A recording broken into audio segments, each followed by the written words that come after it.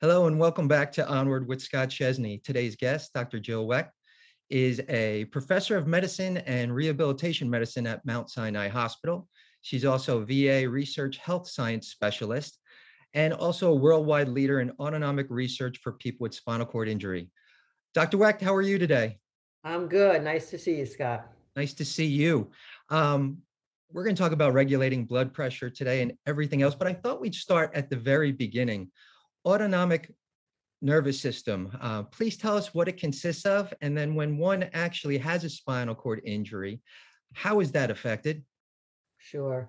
So the autonomic nervous system, as you know, controls many body functions, right? It's the idea of fight and flight or rest and digest. So the two components of the autonomic nervous system are the parasympathetic, which is really the rest and digest portion of it, and the sympathetic nervous system, which is the fight or flight, right? So get up and run away from a bear attack or whatever.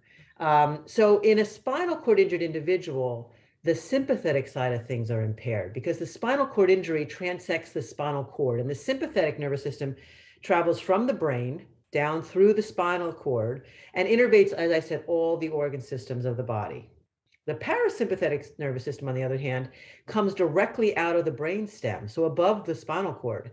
So a spinal cord injury does not impact directly. We call it vagal nerve or parasympathetic activation to the body. Now, the parasympathetic side of things really helps with regulation of the heart. So, heart rate slows heart rate down. So, if a bear attack we perceive to be a bear attack, it doesn't turn out to be frightful, then the parasympathetic nervous system will kick back in and calm us down. But the sympathetic side of things are what the spinal cord injury population lacks. So, they don't have the ability to increase cardiovascular function during, say a bear attack, or something more common would be like standing up or sitting up in their wheelchair every day. So that side of the autonomic nervous system is what's impaired and leads to low blood pressure chronically in individuals with spinal cord injury. So does that help? No, absolutely. Now, I know we've done a lot of research because you've given many presentations too. You talk about the T6 area with regards to it being affected above that, but not necessarily below that if someone has an injury or an illness that has left them paralyzed below that. Can you explain that, please? Sure, sure.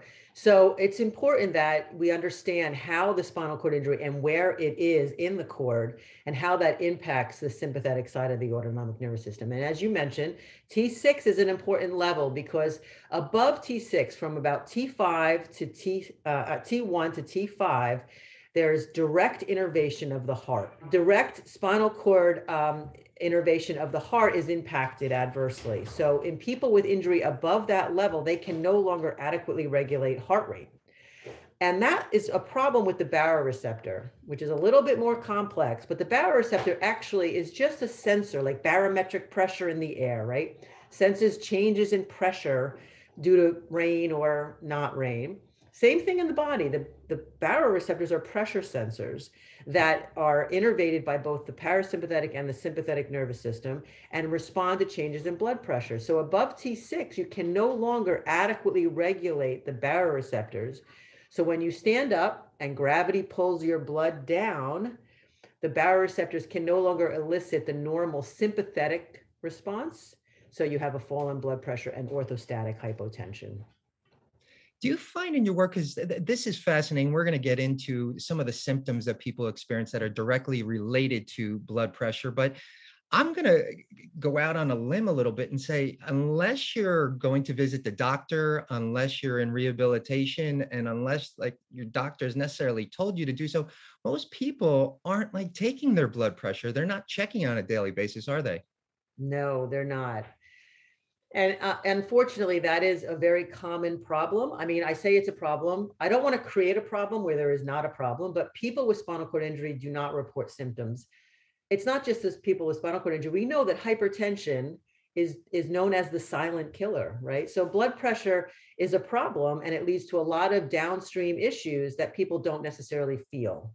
Well, And let's with talk about some of those symptoms because, sure, again, a lot of people could say, well, it's because I didn't get a good night's sleep, or it's because yeah. there's so much going on in the world. But tell us directly what blood pressure actually has to do with some of these symptoms that I'm sure many people out there are experiencing.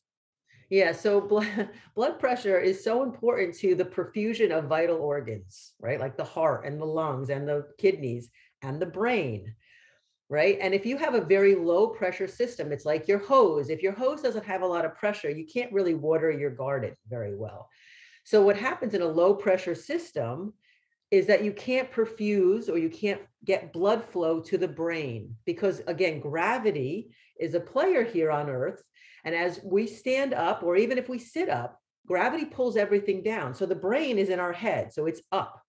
And if gravity pulls everything down and we don't have the pressure in our system to keep the blood flow to the brain becomes low in perfusion. Now, what happens over time is people get used to it, but they feel tired, they feel malaise, lack of motivation, they may be cognitively a little slower than usual. And yes, a lot of people say no big deal, no big deal. I have patients that I've seen who while they're eating a meal or after a meal can't really have a conversation because they just are too tired. The blood goes all to their gut to digest the food and they can't maintain blood flow to the brain to continue a conversation. And they say no big deal. It's no big deal. I just don't talk to my wife while I'm eating. And that may be a good thing. I'm not saying it one way or the other, but That's a I'm whole thinking nother that show. it's a whole other show. We could probably do a better job of helping individuals with spinal cord injury recognize the symptoms that we can maybe help with either medication or spinal cord stimulation, which is our goal. So one of those issues too, and it's so interesting how you mention all these other symptoms because it's something that people are just not aware of with Right. regards to blood pressure regulation. So we want to regulate our blood pressure. Is that autonomic dysreflexia is something that the spinal cord injury community battles, and a lot of people battle on a weekly, on a monthly basis. Can you take us into the intricacies of that and what's taking place and maybe some recommendations on how we can avoid that if possible? Sure. So autonomic dysreflexia is unfortunately another common problem with people with spinal cord injury. And just briefly, it's basically a rapid elevation in blood pressure that occurs due to some stimulus that is instigated below the level of injury. So like a full bladder or a full bowel. Now, you or I can sense those things and we can go relieve ourselves. That's what we do. The spinal cord injured population don't have that sensation of that full bladder, which is perfectly normal, or full bowel. So what happens is there's a reflex arc that is autonomically driven because our autonomic nervous system controls in some part our bowel and our bladder function. That reflex keeps trying to tell the brain, hey, look, you got to relieve the bladder, I'm full. But that reflex doesn't ever get up to the brain because of the spinal cord injury. So it just continues in a circle and it continues elevating blood pressure. And unless you relieve the instigating factor, like the full bladder, it just continues and blood pressure rises. Now, there are symptoms associated with that, which would be like a pounding headache, sometimes blurry vision, goosebumps all over your body, sweating in the head and the neck area where they can sweat. But again, a lot of people either don't have those symptoms or just accept it as routine part of who they are. So yeah, I get a headache when my bladder's full, but no big deal. Again, no big deal. But it is a big deal because over time, if you don't address that problem, then those surges in pressure, those surges in blood flow to the brain and to other vital organs really break down the vasculature and cause premature vascular aging, long-term cognitive deficits, and we believe contribute to the much higher prevalency of stroke in the population. Dr. White, I'm really going to put you on a spot here. Knowing what you know, and again, I know that you're not an SCI doctor or a physical therapist, but knowing what you know, if you had a spinal cord injury, whether it be you were a quadriplegic or a paraplegic, what would you be doing, like almost like on a daily basis with regards to blood pressure regulation? Well, certainly you'd be monitoring it more regularly. I think that's the first and foremost thing that we are just not doing enough of clinically. And the problem is, and I appreciate that as a clinician, if you look for something, you're going to find it. If you look for a problem, you're more likely to find it. And that's hard because there's really not a lot that they can do to intervene that's going to help these individuals long term and not worsen the problem. So if you see a lot of orthostatic hypotension, that is falls in blood pressure, and you treat with a current medication, you might worsen autonomic dysreflexia. If you treat autonomic dysreflexia, you might worsen orthostatic hypotension. So you've got this balance that you really have a hard time clinically, currently today, addressing. But I think first and foremost, if I were injured and my patients, I do ask them to take their blood pressures more regularly. And if you look for it, you will see blood pressure instability. But once we identify that it's there, then we can work on the remedies, then we can work on the treatments, and we can potentially intervene and really improve not only their blood pressure, but their quality of life, their cognitive function, and really their engagement in everyday activities. What are some of those remedies that patients have shared with you that you've identified? Listen, you have an irregularity with regards to your blood pressure, and then all of a sudden they start trying something, whether it be something related to physical therapy, standing, whatever it may be, and you start to see some things possibly change. And again, I know there's not a one shoe fits all, but what are some of those things that maybe you yourself might be doing if you had a spinal cord injury? Well, I mean, medications are only part of the picture. Obviously, prescribing a medication, being more fully aware of the symptoms of how they are impacting their life, I think is part of it. Yes, physical activity, physical exercise, improving muscle strength, I think is another part of it. They can engage in physical activity. We do believe that that will contribute to better regulation, but it's not the total answer because they don't have an intact autonomic nervous system. So they're even all of the non-pharmacological, neural fixes are not going to be the answer. So I think, as you know, I'm very excited about the work of spinal cord stimulation, because I think what spinal cord stimulation does, and the little evidence that we have, which is really exciting, does suggest that it doesn't just treat the blood pressure problem, but it really restores intrinsic regulation by the autonomic nervous system. So you're not going to just raise blood pressure like you would if you gave midodrine. And you're not going to just lower blood pressure if you give like nitroprusside, right? You're going to regulate, you're going to restore that autonomic integrity to really improve regulation of blood pressure during all conditions. And tell us now, because I know you've done a tremendous amount of research and it'll lead us up to the work that Onward's doing as well, is that how does electrical stimulation do that? How does it regulate blood pressure? Well, that's the million-dollar question, isn't it? I mean, if we knew that, it would be a common clinical intervention. We don't know exactly what it's doing, but we do believe that it's working on the preganglia of the sympathetic nervous system to, again, amplify neuronal signals that are coming from the brain. So we know that when you have a spinal cord injury, you're not completely transected, right? There is active and healthy neurons available. So what we believe is that the spinal cord stimulation targeted for blood pressure control actually just amplifies residual signals that are currently there. It's like a hearing aid for your nervous system, right? So it magnifies the signal that's there. It's trying to activate properly, but it can't get through the cord because of the injury. So we think that it's basically boosting that to allow for a more normal regulation of blood pressure. And it does happen immediately with stimulation, but what's really intriguing is that we think there's neuroplasticity effects occurring, that long-term, you really are restoring the endogenous function of the nervous system to more, again, appropriately and adequately regulate blood pressure. That's a great analogy to a hearing aid in terms of Yeah. amplifying and getting the message out there. I love that. I have to give a shout out to my colleague, Dr.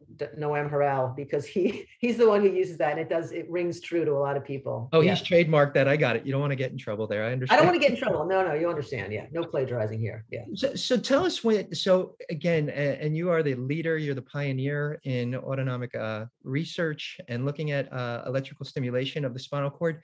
When you heard about Onward and knowing full well that they were looking to bring these therapies, technology to market so that people could have them, people can work on them eventually at home and also in the clinics, what was your first reaction? Yeah, I think I'm thrilled to be, I think we're at a precipice. I really do think that we're at a tipping point where we're going to be able to effectively change lives. It's so huge. It's not, for me, I've been looking at autonomic nervous system. I always say I'm like Horton Hears a Who, because I've been saying it's a problem. And no one's listening. And now all of a sudden people care.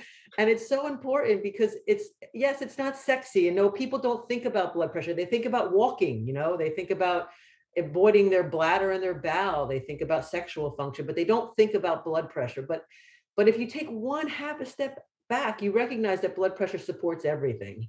So if we can improve blood pressure, potentially it's a gateway to really opening up a lot of functional recovery for these individuals. So I am thrilled that Onward is, at that gate, working toward that application, that indication from the FDA to get this to market, to get it in people's hands in the clinic, at home, for more widespread use. And I think, it's a very exciting time to be doing what I'm doing finally after 25 years, but it's been a long haul. It's been a long haul, so there is somewhat of a light at the end of the tunnel, I and think you so, have yeah. helped to light that. So thank you so much on behalf of the spinal cord injured community. Part of that spinal cord injured community, and here we are in April, which is Paralyzed Veterans Awareness Month, is that you've had the pleasure, as you've noted many times, of working with this amazing population, men and women who have served our country, who are now battling paralysis. What does that mean to you, Paralyzed Veterans Awareness Month, and with all the work that you've done with our veterans? Yeah. So I say to my kids and my family, like, I've been working with the veteran spinal cord population for over 20 years, since 1996. It is a privilege. I mean, I can't even begin to tell you how I know it's cliche, but I don't go to work. I go to help people. It's such a privilege to be working with individuals who are really, they're the best of the best. They've given everything in some cases, right? And they don't ask. They're really a truly humble and really worthy of our respect, that population of veterans with spinal cord injury and veterans in general. I mean, they've given a lot and they deserve our attention. And the fact that I can actually hopefully help them, it's been a very fulfilling, very, very fulfilling career for, like I said, over 20 years. Well, you're very humble in terms of being hopeful that you've helped them. Well, we know that you've helped a lot of people who are veterans, who aren't veterans as well. So, Dr. Wecht, I want to thank you so much. If people want to reach you, if they want to contact you, because you offer a lot, and there's a lot that you continue to do to serve our population. If they had any questions they'd like to ask you, how is the best way to reach you? So it's J as in Jill, M as in Mary, and then my last name, .Wecht at va.gov. So I've been there. I'll be there hopefully for another, 20 years, 25 years, knock on wood. And the light will be brighter. The light will be brighter as well. I hope so. I'm working toward it, and we're working toward it. So that's great. It's really, it's great to work with, innovative and really cutting edge people with technologies that I don't have access to. So it's fantastic. Well, thank you so much for joining us. And I know that we're going to talk again, but thanks for joining us today. All right, Scott, take care.